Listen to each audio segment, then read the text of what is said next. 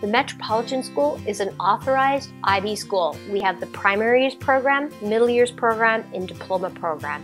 In fact, we're the only fully authorized IB school in Central America.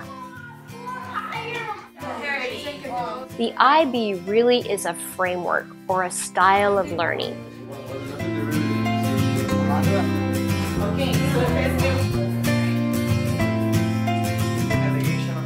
You live in a world in which you have to communicate and collaborate with others. And if you're going to a school where you're sitting in rows all day and you're an individual in a desk, it's not, in my opinion, it's not preparing you for real life.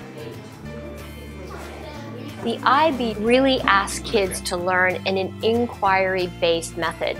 They are expected to debate and support their opinion on the things that they have learned, which is completely different than some older styles or traditional styles of learning.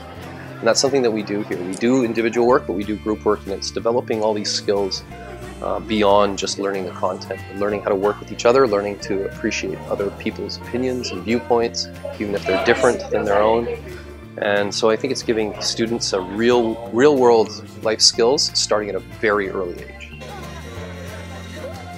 This year, our graduating class of 2017, everyone that applied to college got into one of their top 2 choices. Every school wants to have the student at the center and have the student as the heart of the school. I think we really do a good job with that. We make it about them. We really want to develop well-rounded students.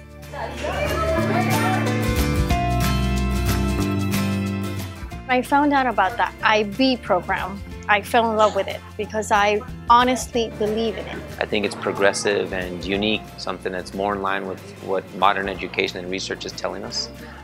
Looking at student-led inquiry, looking at service learning, and having the goal to really have a positive impact on the community here in Panama. And when they leave IB, when they graduate out of the program, they are the type of children that I would place my future in.